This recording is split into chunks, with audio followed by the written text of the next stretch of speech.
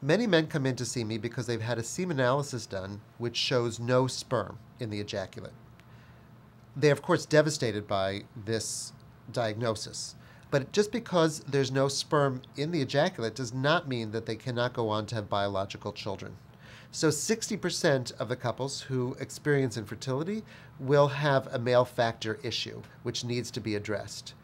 A recent study showed that even if a couple is going to be undergoing in vitro fertilization, with taking the sperm and injecting it directly into the egg, their results will be better if a treatable condition for male infertility has already been taken care of. So it is very important in these situations that the men be evaluated and their fertility capacity be maximized.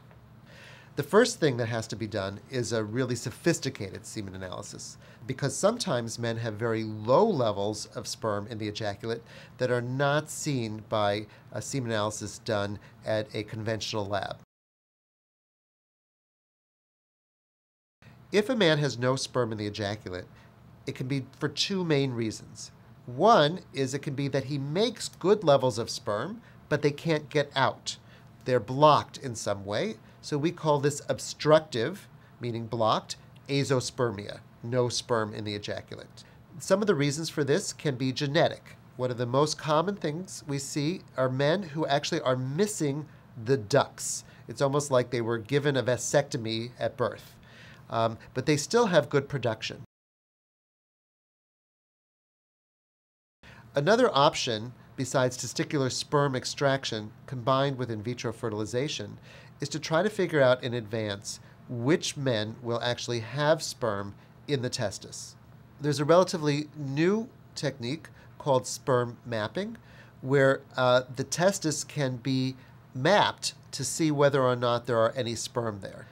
The advantage of this is that if sperm are found in certain locations, then later we can go back to those locations, look for sperm, and use those for in vitro fertilization and injecting the sperm directly into the eggs. The procedure itself sounds much worse than it is. It involves giving a local anesthetic, and then once the testis is numb, putting many needles in and aspirating out a little bit of tissue in a grid.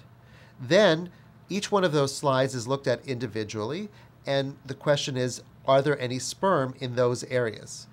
If there are sperm, then the couple can proceed with the in vitro fertilization. The other advantage is that if there are no sperm found on this procedure, then the couple does not have to go through the in vitro fertilization. One of the main causes of male infertility is varicoceles. So varicoceles are dilated veins in the scrotum. Most men have seen women with varicose or men with varicose veins in their legs. This is the same idea, but in the scrotum. The way veins work is they bring the blood back up to the heart.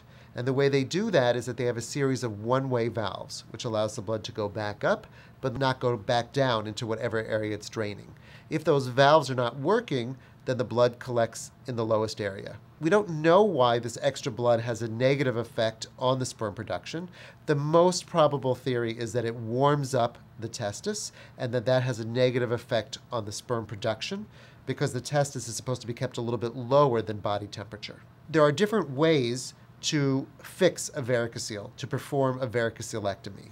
The way that virtually all of us in this field who specialize in male infertility repair varicoceles or do varicocelectomies is called a microscopic subinguinal varicocelectomy.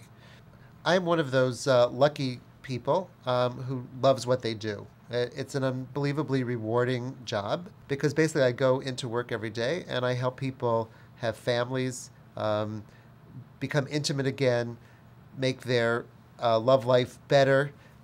Basically, to me, the most important things in life are marriage and family. And I'm in a unique position to really help people both create families and to make their marriages and relationships better.